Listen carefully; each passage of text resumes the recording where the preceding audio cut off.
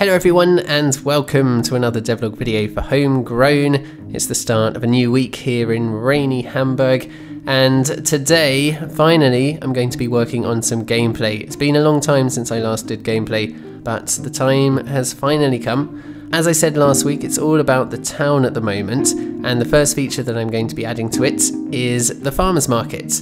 So I'm just going to jump in and do a quick bit of planning this morning, and then I'll tell you more about how the farmers market's going to work in a bit.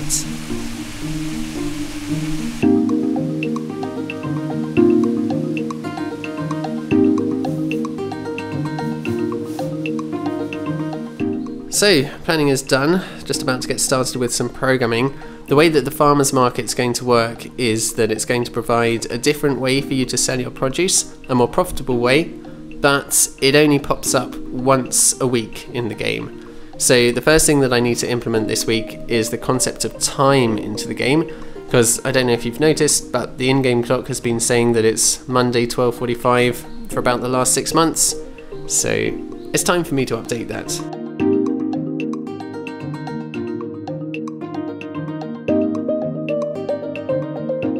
So I've just quickly implemented the concept of time and days of the week into the game, and then the current day and time is being displayed up here in this UI.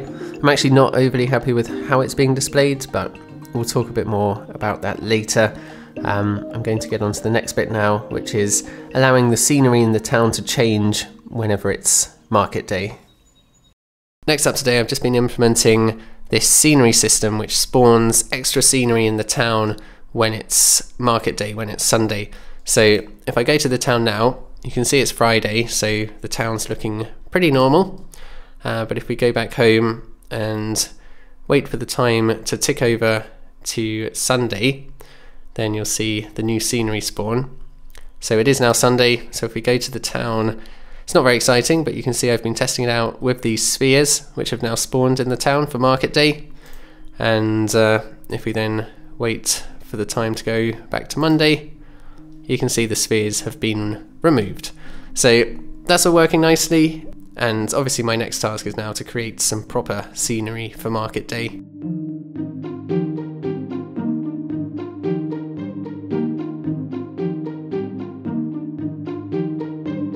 I've been learning a little bit about how to use cloth physics in Blender, because I didn't really know how to do it, and I wanted to create this nice sagging bunting so that I could use it to decorate the town on market day, which I have now started doing, and I think it looks quite cute, so I'll continue doing that later. I'm just going to take a quick break now and go for a quick run while the sun's out, and then I'll finish off the decorations.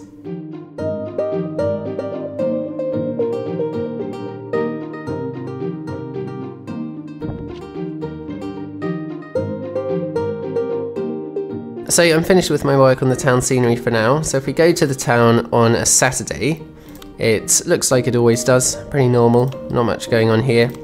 So let's go back home and do a bit of farming while we wait for the clock to tick over to Sunday, which it has now done, so it's now market day. So if we visit the town now, you can see that some bunting has been put up, lots of bunting. I spent most of my time putting up bunting. I did also create some other scenery like these balloons though. And then over this side, a bit more bunting. And then the actual market area I haven't done much work on yet. I guess I spent too much time on the bunting.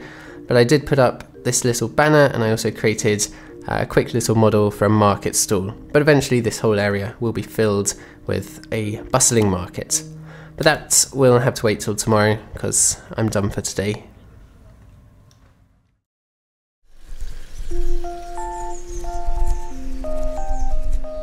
Just made a couple of quick updates before I get started on the market. Firstly, I decided to remove the time from this display up here because I found it a bit strange when there's no day-night cycle in the game. It's always sunny, so it's a bit weird when it says something like 3 AM. So instead, I've now got this clock on the left working. So it shows you, it's more of a dial because it just shows you how far through each day you are, so 1 cycle per day. I also added a little effect for when it gets to market day. I'm just speeding up time now. So it adds a bit of bunting for market day, and that then gets removed when market day's over. And also in the town I did a bit more work on the layout, just a bit more distant scenery to fill out the world a bit. And also the people now move very slightly. They're going to move a lot more than this when I actually work on them, but I just wanted to do something for now so that they're not standing around like creepy statues anymore. Anyway, enough messing around, it's time to get started on this market.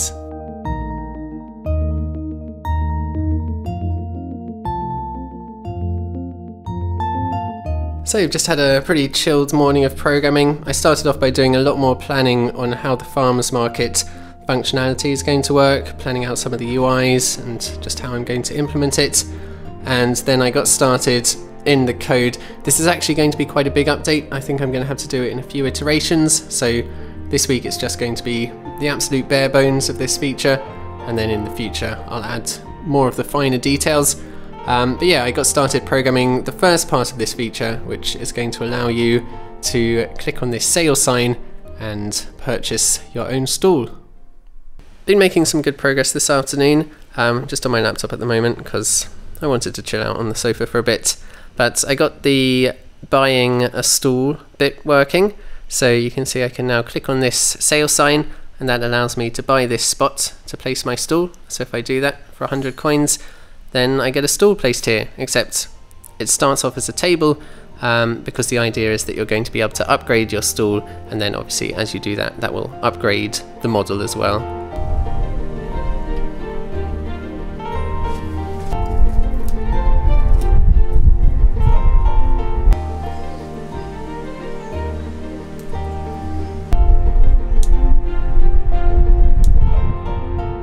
It's a few days later now. I've been doing loads of programming to get all of the back-end functionality for the farmers market working. I realise I haven't actually told you what that functionality is going to be yet, but I'll be able to demonstrate it to you soon, so I'll just tell you about it then.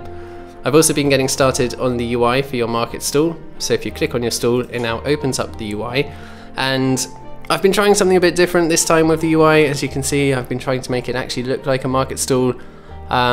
It was just an idea I had, and I thought, if I never try out new stuff, how can I ever improve? So I thought it was worth a go, and yeah, we'll see how it turns out.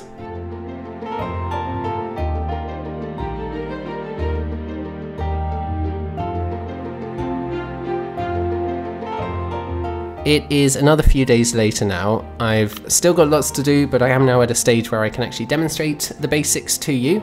So here is my market stall. You can see I've got 3 slots where I can put items up for sale, and then on the right are all of the vegetables currently in my inventory. So let's put some carrots up for sale. You can see I can choose the price that I want to sell them at, and I can choose how many I want to sell. In terms of the pricing, the lowest price that you can choose is the price that you would get if you sold this vegetable at the shop. Obviously there's no point going lower than that, but you can go higher, and that's the whole benefit of selling at the farmers market. You're going to make more profit from your vegetables. The catch is that they don't sell instantly though. So just like at a real market, they're going to sell bit by bit throughout the whole of market day. So once I put some items up for sale, they're going to just sell automatically throughout the day now. So I can go back home, do some farming. I'm going to implement some sort of notification system so that you'll be kept up to date as to how they're selling, so you don't always have to go back and check, but I haven't done that yet. So let's just speed up time now and go to the end of the day so we can go back to the market and see how they've sold. So as you can see, the carrots have completely sold out, and then the other 2 have partially sold. You can see from the blue progress bars here, and all of the money that we've earned is shown down here. So we haven't sold everything, and this is where the upgrading your stool part is going to come into play, because you're going to be able to increase the size of your stool, which will give you more slots to sell items in, and you'll also be able to increase the demand for your products so that they sell faster.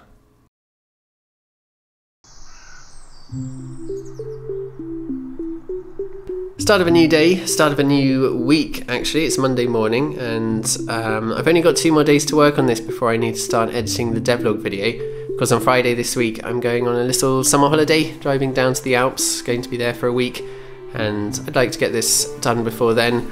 So 2 more days to get as much of the farmers market done as possible, so I'm going to get cracking on the next part of it today.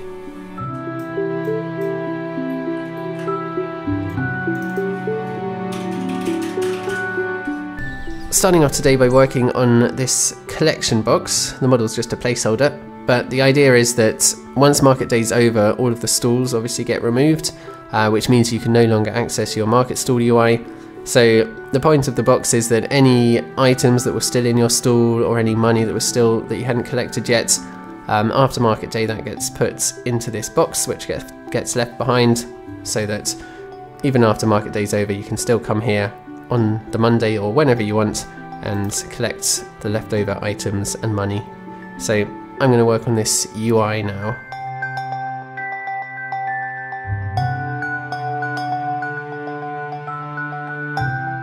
Just stopping for a quick lunch. I made myself a salad with quite a few things from the balcony: lettuce, tomatoes, spring onions and mint as well, so that's nice.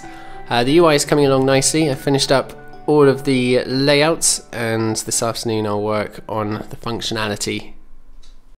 2:30 now, the collection box is done.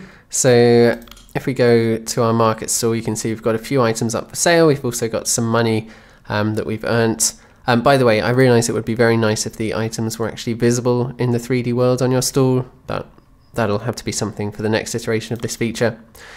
Anyway, let's say we then go back to the farm, we're doing some farming, and market day ends, so it ticks over to Monday. And now what we can do is we can go back to the town. Obviously all the stalls have been taken down, but we can collect all of our earnings and any leftover items from our stall from the collection box.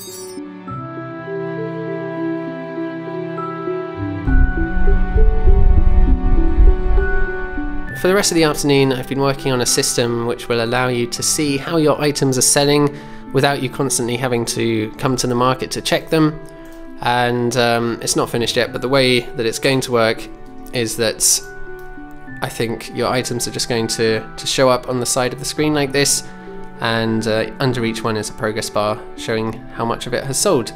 So you'll be able to constantly keep an eye on them while you're in your farm area. It's not finished yet, but I'm finished for today. It's 20 to 6 now. I'm going to get some dinner, have a relaxing evening, and I'll see you tomorrow.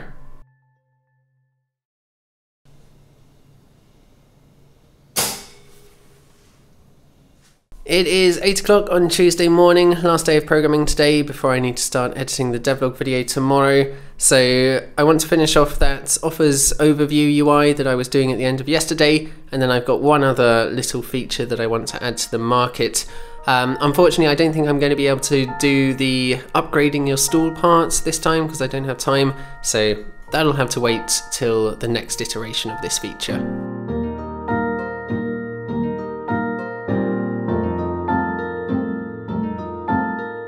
So I've just finished working on the market overview UI. I was mostly just doing work determining when it should be shown and when it should be hidden, like when you go into the main menu or when you open up your market stall. It also gets hidden now, just because I didn't think you need to see this information in two places. And it also probably updates now, as it should when you change the offers. I'll probably at some point add a little arrow button that you can click to hide this UI if you don't want to see it. But it is also only for market day, so if I just speed up time to end market day, then obviously that UI goes away. So the majority of the time when you're playing the game, that UI is not going to be there anyway. Next up today, I'm doing a bit of work on trying to make the in-game economy slightly more interesting so that you have a bit more to think about when you're choosing which items to sell at the farmer's market. I don't want to make it too complex, so obviously this is a casual game. I don't want to have like stock market graphs for every vegetable. So the idea that I've had is very simple. Every week a different set of vegetables are trending, and those trending vegetables will sell faster at the farmer's market. And you'll probably be able to find out which vegetables are trending during the week, so you can prepare if you want to by growing those vegetables. So I've just been planning out how that's going to work, and I made a quick draft for how it's going to look in the UI, and I'll start programming that after lunch.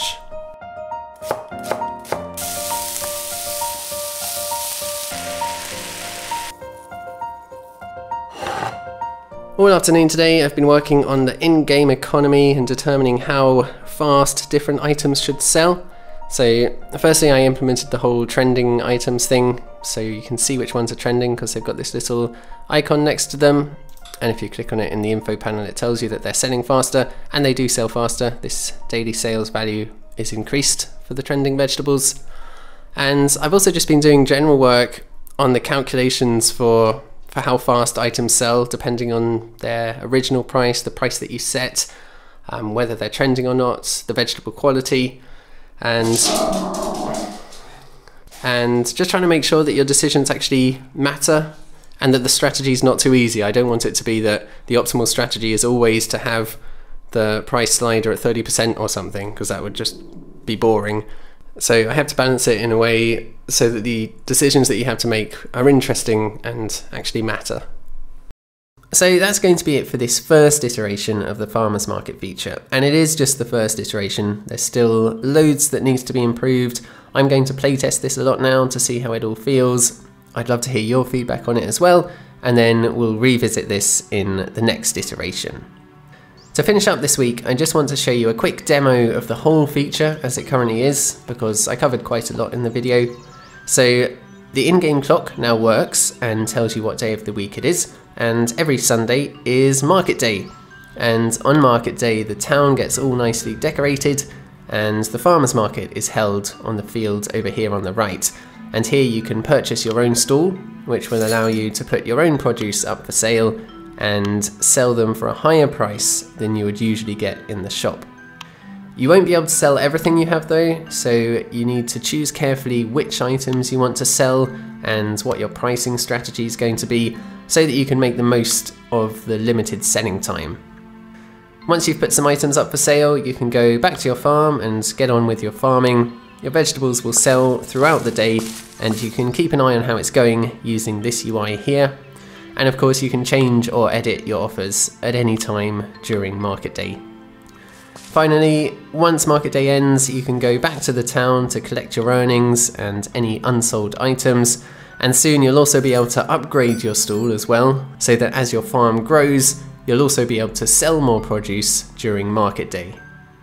So that's going to be it for this week. Before I finish, I want to say a massive thank you to the top Patreon supporters from last month, who were Peter Westhazen, Daniel Serlov, Ingo Moore, Henning Ko, Helsan Tabaras, Andrew Romans, Marais, Shadeless Fox, Kimo Tamio, Coda the Tyler, Ross from 2 Minute Tabletop, Nikat Asgazada, Zanil Ambakar, Atomic Code, Walden Yan, Chris Naismith, Alan Lance, Wonuff, Dieter Reiner, Harry Chung, John Needham, Christoph Herb Ho, Hagen Vingard, Matthew Connaughton, Andrew Witt, Marek Mikolajczyk, Sean McCrory, Kathleen Coder, Timothy Gibbons, Alexander Chavez, and Neil Blakey Milner. So a massive thank you to you guys, and of course to everyone else supporting me over on Patreon. For this week though, that is it, so thank you all very much for watching, and I'll see you all again next time.